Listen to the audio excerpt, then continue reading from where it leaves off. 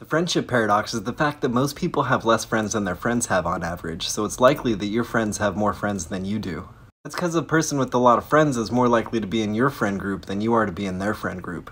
So check this out. Bob is the popular friend in the sample and is friends with everyone else, so has 3 friends. And Alice and Carol are friends with each other and Bob, so they each have 2 friends. And Dave's only singular friend is Bob. So Bob's friends have on average 1.6 repeating friends. Alice and Carol's friends have an average of 2.5 friends. And Dave's only friend Bob has 3 friends. So Bob's skewing the numbers, and his friends are the only ones who have less friends than he has. And it's more likelier to be true the larger the sample size is.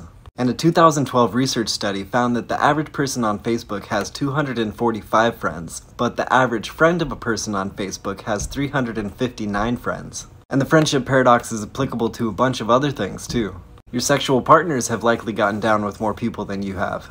And if you're into academic writing, your co-authors likely have more citations, more publications, and more collaborations. And in all probability, the people you follow on social media have more followers than you do too.